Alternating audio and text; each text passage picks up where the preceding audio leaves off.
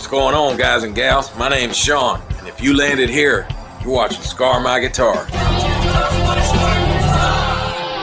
Now what's up? It's good to see you back. Boy, today we got a good one, because today we're talking about budget guitars again. But not just modding guitars, I'm talking about cheap guitars for kids. You know, the ones they say are going to be great for your kids straight out of the box, and we all know they're not. Every one of them's going to need some kind of setup done to it, maybe some fret leveling. There might be sharp fret edges, hanging the string up underneath it. All kind of stuff happens with those guitars. But I got a buddy that told me if I wanted to check out a kid's guitar, to look up the Licks Pro. So that's exactly what I did. And that's what we're about to look at. And this guy's right here on the table. It's a 30-inch Telecaster. It's called Licks Pro. L-Y-X Pro. I can't wait to get in the box. Let's flip it over and open it up. Let's crack this bad boy open.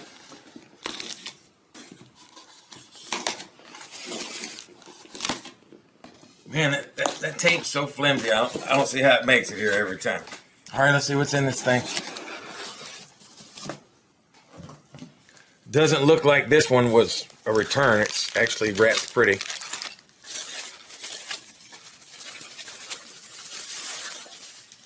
Boy, that's got to be the ugliest headstock. Super light little guitar.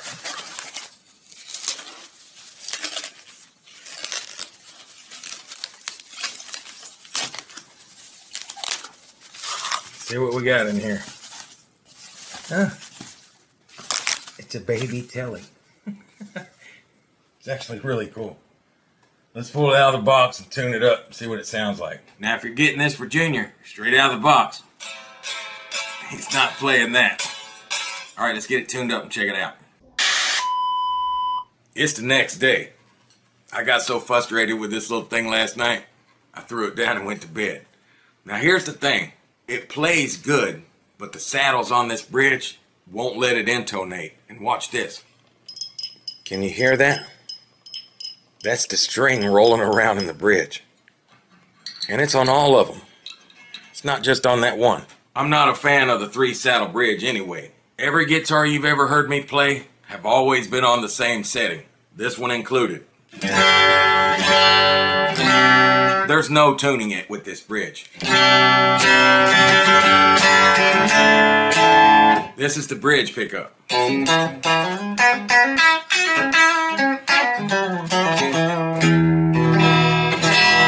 It won't stay in tune. You can see where the neck is not flush in the pocket.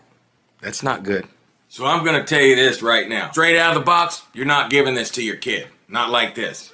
You're not going to get the next Brad Paisley with this. Now, I'm not the sharpest tack in the box, that's a fact. But at 3 o'clock in the morning, I said, man, we can make that thing awesome. And I bought these.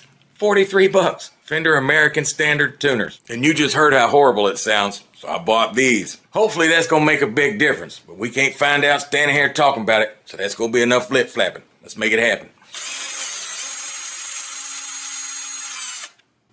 Those are some cute little bolts. Look at that.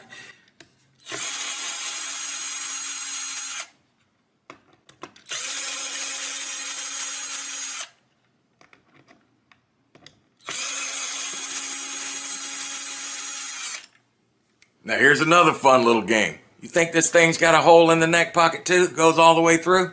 It is a little thing, you think so? Put it in the comments now. So what's under here? Yep, giant hole. I mean big old hole. Look at that. The neck is in there pretty tight though. Look at that. Huh. Pretty easy to see why it wasn't in there flush. That's an easy fix. We'll do that now. Just take this file right here. Perfect little file. It's nice and flat, and it's a metal file, so it's not really going to remove material. It's just going to flatten that out right there.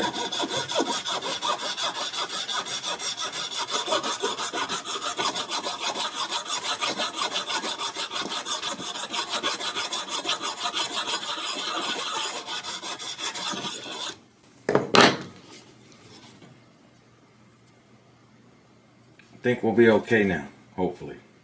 Yeah, it's pretty flat now. It's a pretty clean little neck pocket. I don't know if you can see it on the camera, but it dips down in the back. This guitar definitely could use a shim or something. I don't know why they make the neck pockets dip like that. Why don't they just route it flat? You can see that the saddles on the bridge here are extended all the way up where they're actually going to be digging into your hands too. Junior don't need that. Let's go ahead and strip the body first.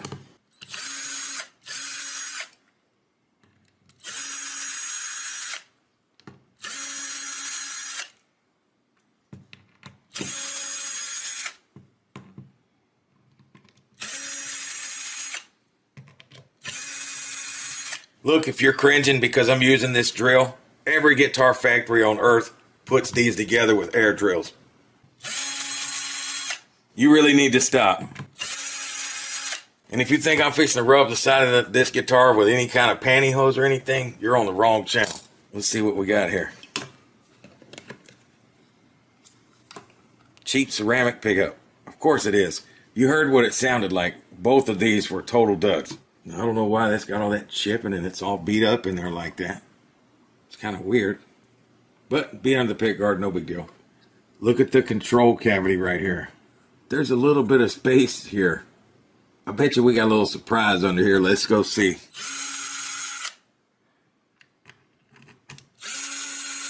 Let's see what's under here. Yeah, look. They over-routed it. So they just glued that in there so they could have a place to screw. So I guess Fender ain't the only one over-routing pickup cavities, huh? There's the bridge. Now that'd be under the pickguard. You won't see it. So let's see what's under here and let's look at this pickup.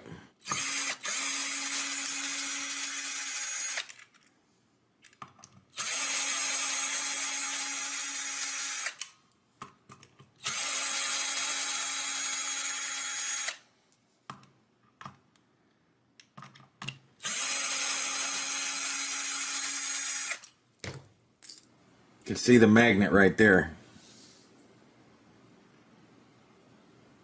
This pickup's made a little weird for me. We're going to clip these wires here to this pickup.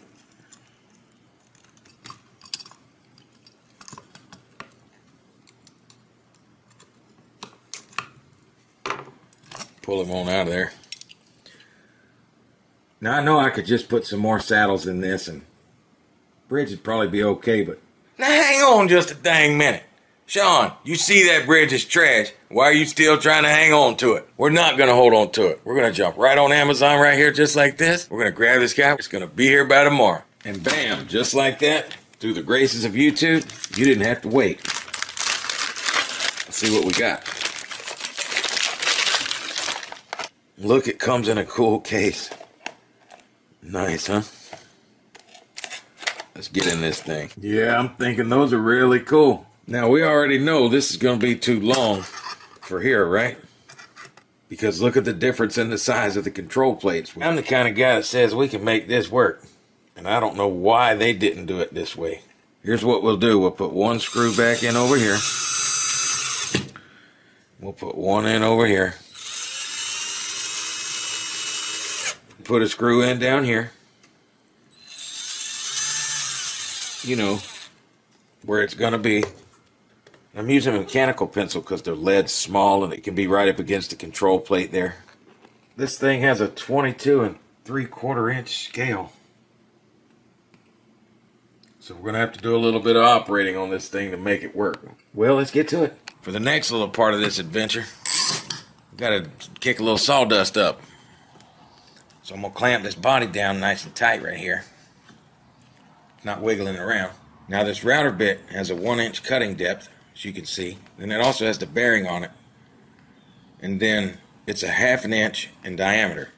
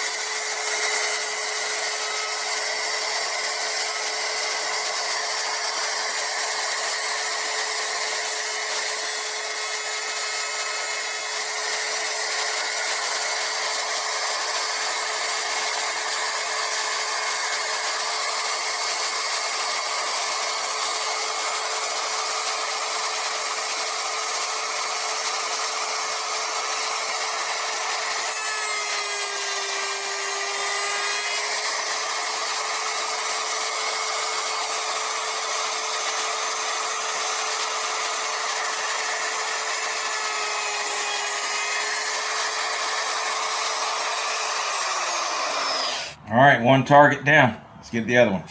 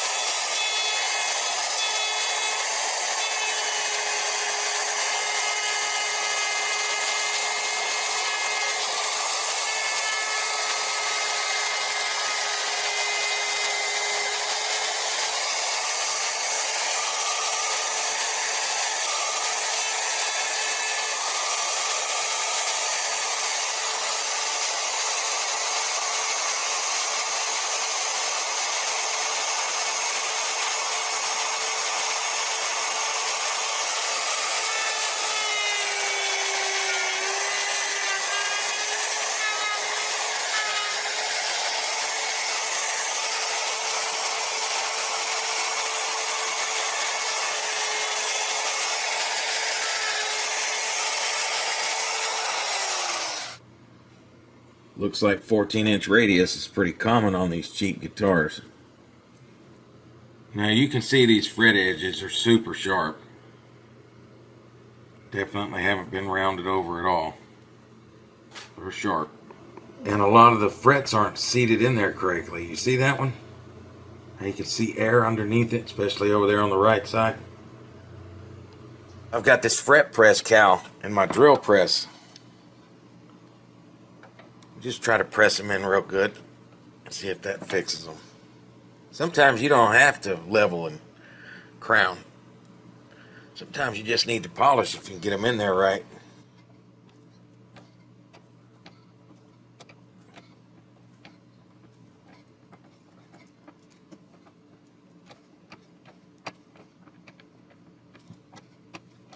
Pretty simple operation.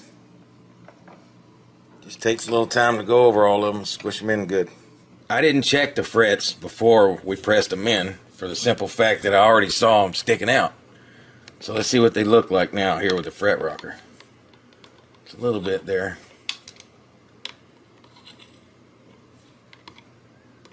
A little bit there.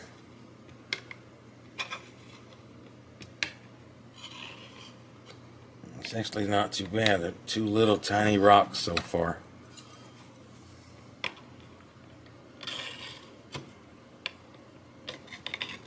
Got a lot right there. See that one?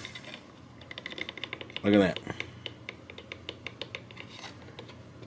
Alright, so they got to be level and crowned. We're going to replace these tuners anyway, so let's take them off before we do our fretwork so the neck will sit flat.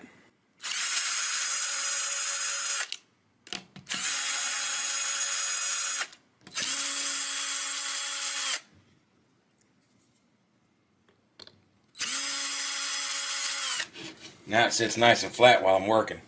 Now I got some 220 on this 14-inch radius block. I have the block, so I'm going to go ahead and use it. You know what I mean? I could use my file, which I do all the time, but since I have the block, we'll use this. You can get these cheap on Amazon. I'll leave you a link if you want to check them out.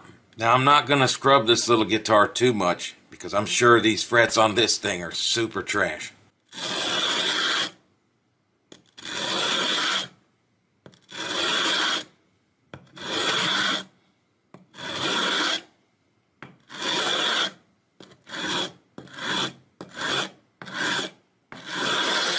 I'm the everyman's repair guy.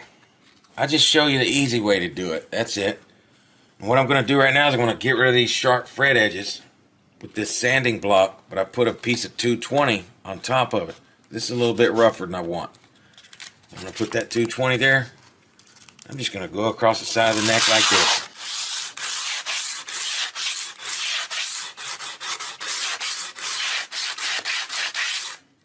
Not really taking a lot of the wood or anything off, just trying to get those frets to not be so sharp.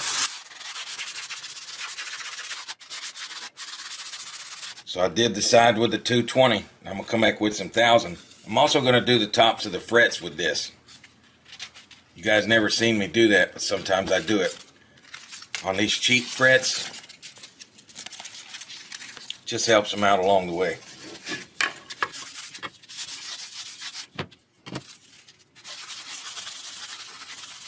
That should be good. Now just put this right on my radius block. Go over the frets too. Just to help it with the crowning.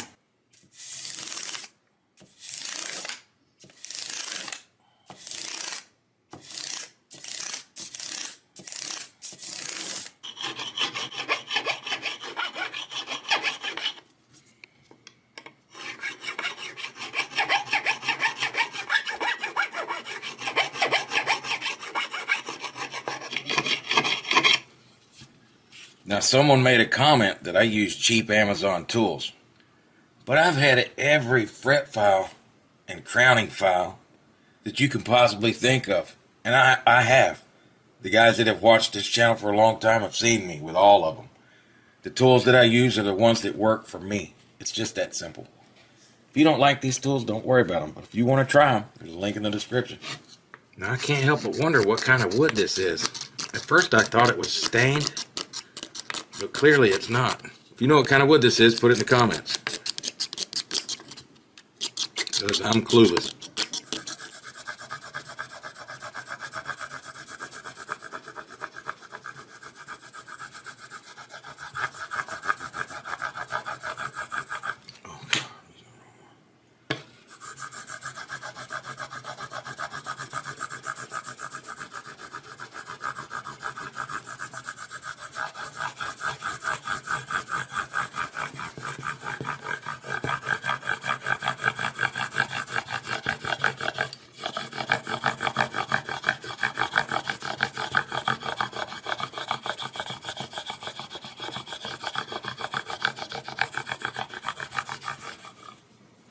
We'll oil him up real good. Wow, that looks pretty good, don't it? Crazy. Wow. Wow, look at that wood, dude. Nice, huh? Huh.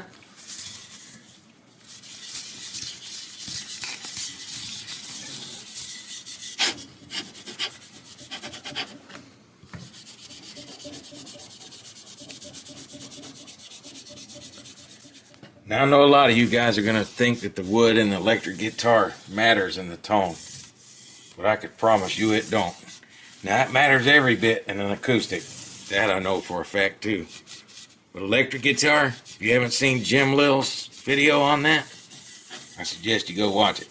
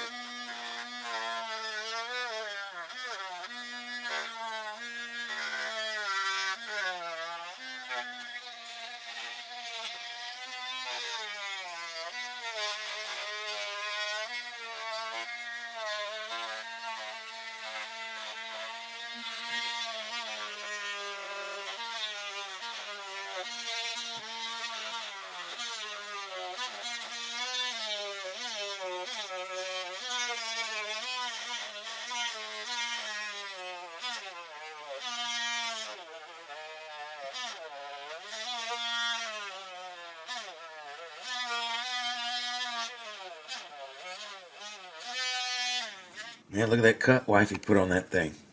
It's perfect, ain't it? Alright, let's open up these pickups and see what we got in here. These are the Fender Tex-Mex. They were only 79 bucks on Amazon. That's it. Alright. You can give you a little wiring diagram. Now, I really like these little rubber pieces instead of springs. They're just way cooler.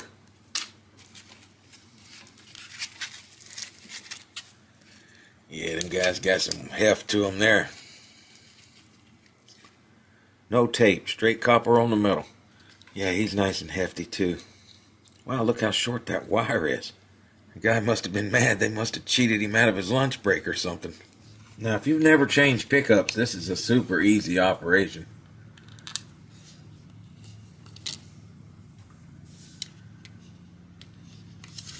Put that stuff on there like that. Take your pickup.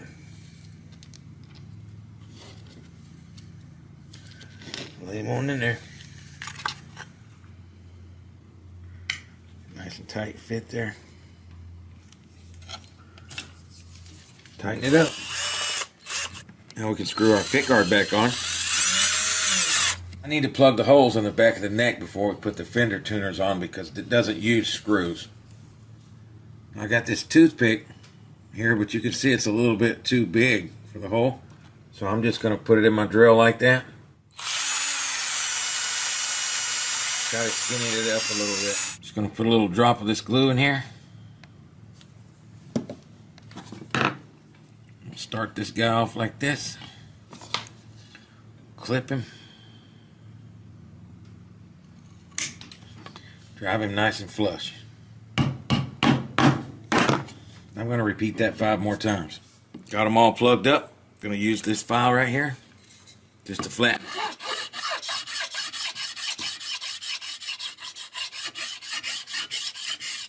Now to install these fender tuners, what I like to do is I put them in there, then I hit the back of them with my hammer.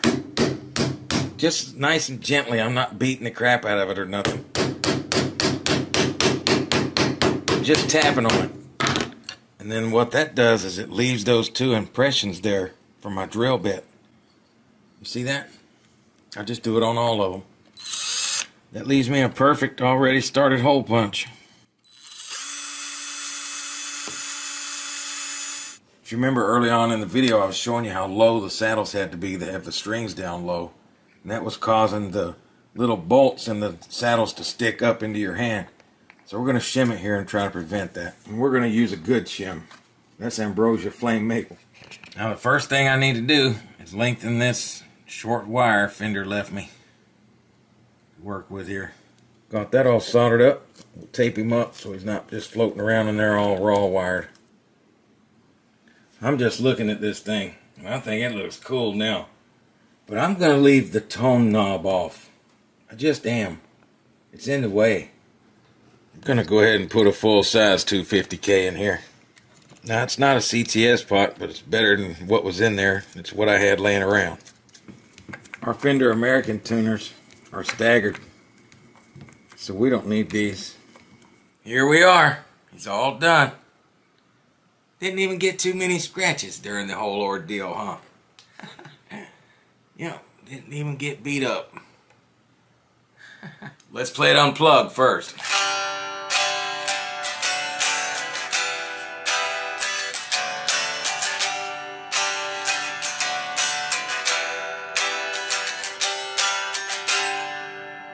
Let's turn it up a little.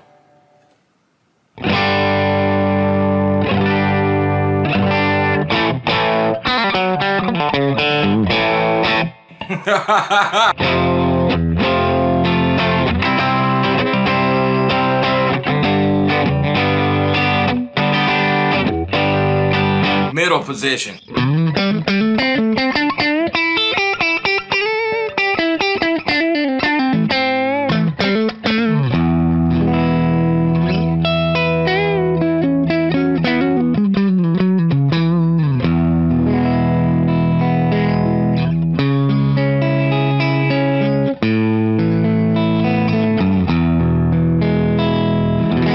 Yeah, definitely killer sounding now. Let's try the neck position.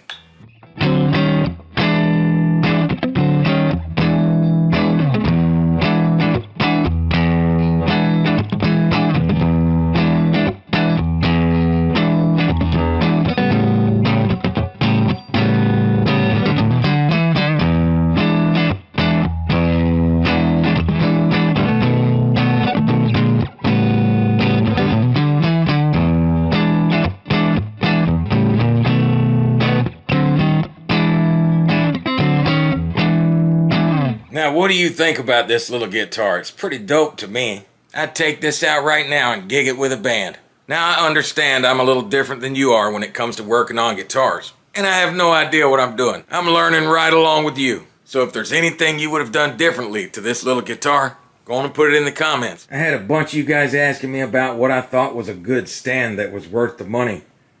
Well, I bought that stand right there about 2 years ago. It's been to a bunch of gigs with me, and the thing I like the most about this is if you loosen this and push it down, it stands it up straighter. If you let it come all the way up, it leans it back a little bit. For, you know, that guitar that always wants to lean out of the stand. I see they still got them on Amazon, so I'll put the link in the description for you guys asking. Now you probably think I'm crazy for doing all that to that little guitar. And I figure if one of you guys got a little kid under 10 or something that could use that, hit me up on Facebook or Instagram. I'll let you have it for what I got in it. As long as you let me see him unbox it and jam on it. And if you got a crappy guitar that you need fixed up that you can't afford to fix, send me a video of it. That's right, I said send me a video of it. Maybe I'll fix it up for you. Now I really appreciate you watching. Until next time, don't you touch my Scar guitar.